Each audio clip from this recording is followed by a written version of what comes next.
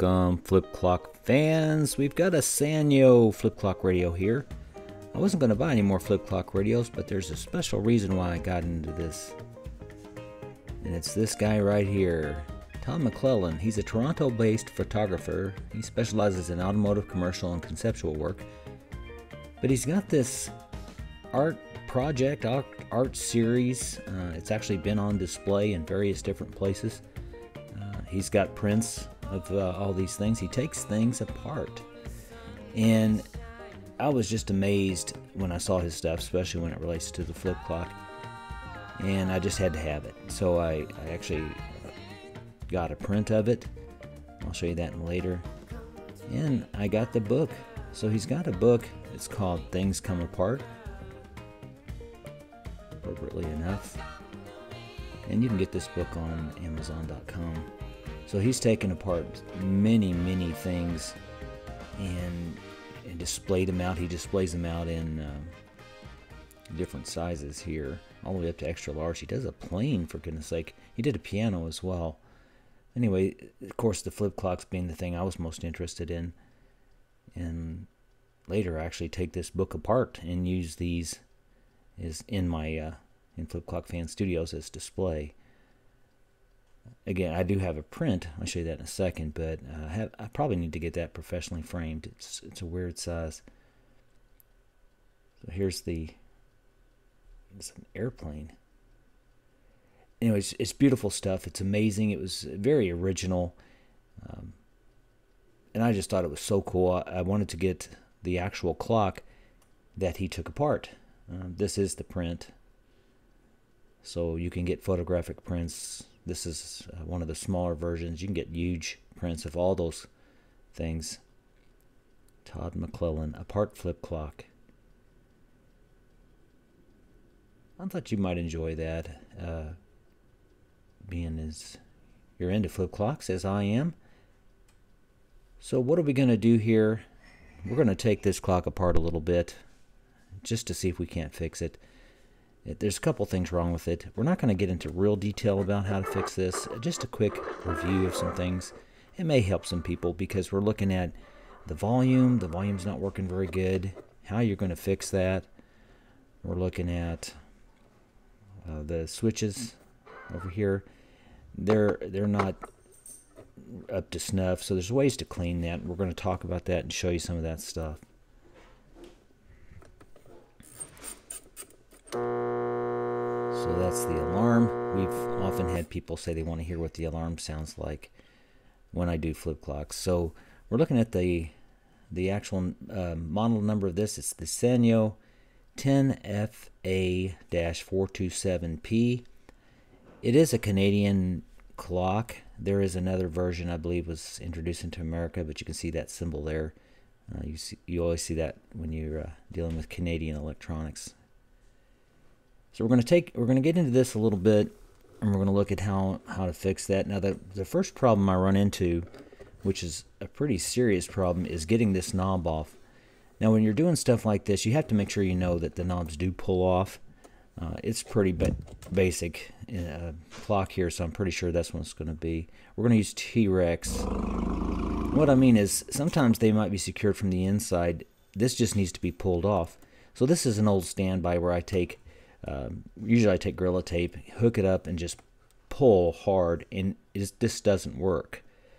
I tried pulling just the adjuster knob, the time adjustment, then I tried pulling the alarm as well. I had to cut all that off and start over. So this is I'm going to show you a secondary way to get these knobs off, and I'm just going to go for the time selector.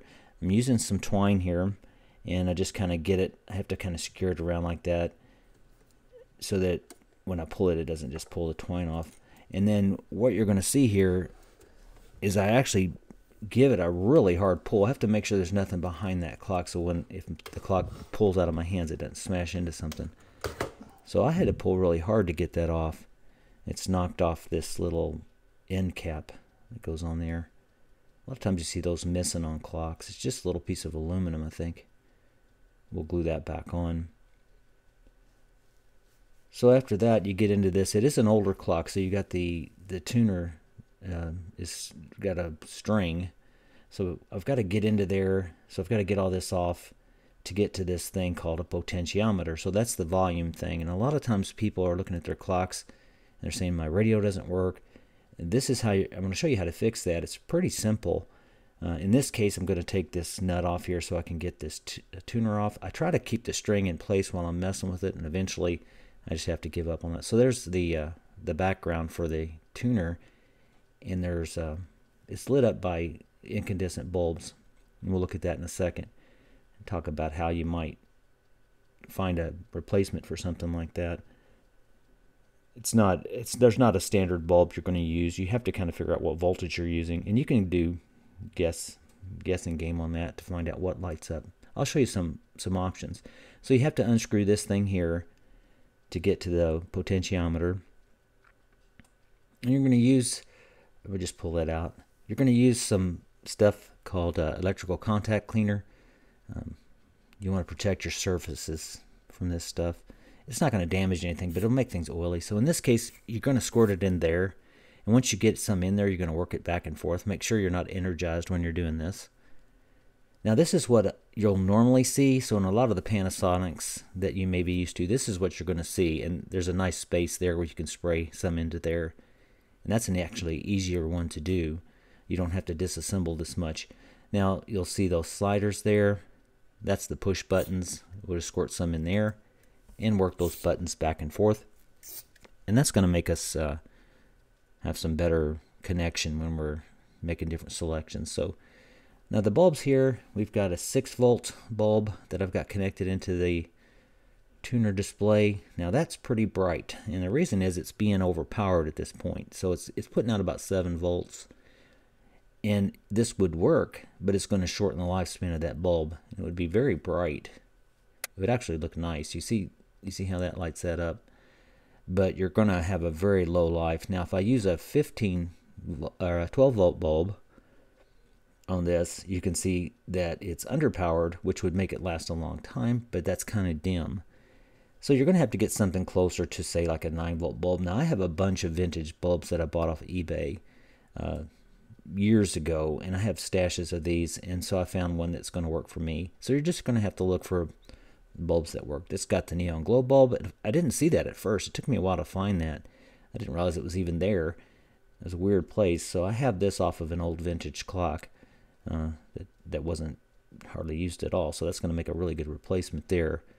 You can get those bulbs online. Now here's the framed versions. I know I could have done better on the frames, but my wife likes it when the frames are not dark. I'm in the corner of the living room here. Me and S'more, listening to some nature in the corner of the world. So I hope you enjoy that. That's the Apart Flip Clock by Todd McLellan, and the actual type of clock he took apart. Well, thanks for taking the time.